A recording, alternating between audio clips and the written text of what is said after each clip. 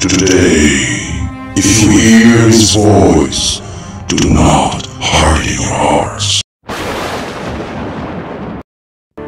What then can I hope for, Lord? I put my hope in you. Save me from all my sins, and don't let fools make fun of me. I will keep quiet. I will not say a word, for you are the one who made me suffer like this. Don't punish me anymore. I am about to die from your blows. You punish our sins by your rebukes, and like a moth you destroy what we love. Indeed, we are no more than a puff of wind. Hear my prayer, O Lord, and listen to my cry. Come to my aid when I weep. Like all my ancestors, I am only your guest for a little while. Leave me alone so that I may have some happiness before I go away and am no more.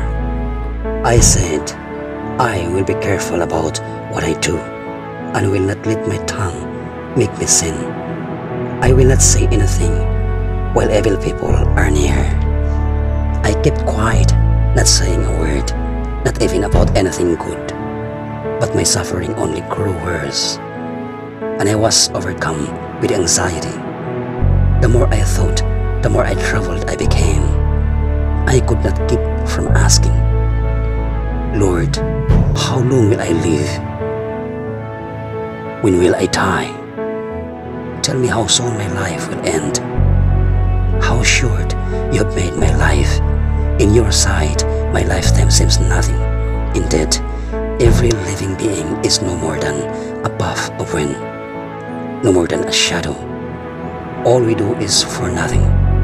We gather wealth, but don't know what will get it.